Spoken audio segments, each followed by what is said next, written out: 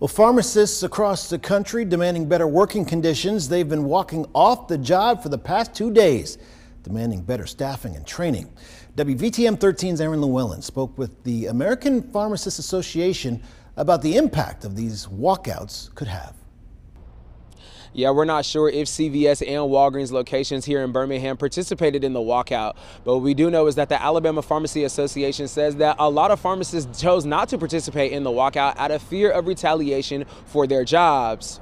Sanford University professor and American Pharmacists Association president Dr. Valerie Prince says these walkouts are simply about providing the best care to patients. Prince says pharmacy employees are spread thin with having to take insurance and work the cash registers while giving vaccines.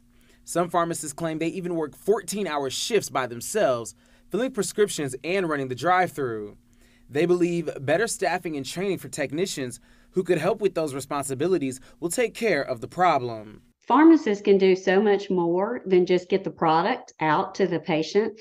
Pharmacists go to school for 8 or 9 years to learn to screen for drug interactions and look for adverse effects and make sure and talk to the patients. You want your patient to be able to come in and ask a question if they want to. Organizers say they chose to walk out of their jobs the past 2 days because of cold temperatures and Halloween.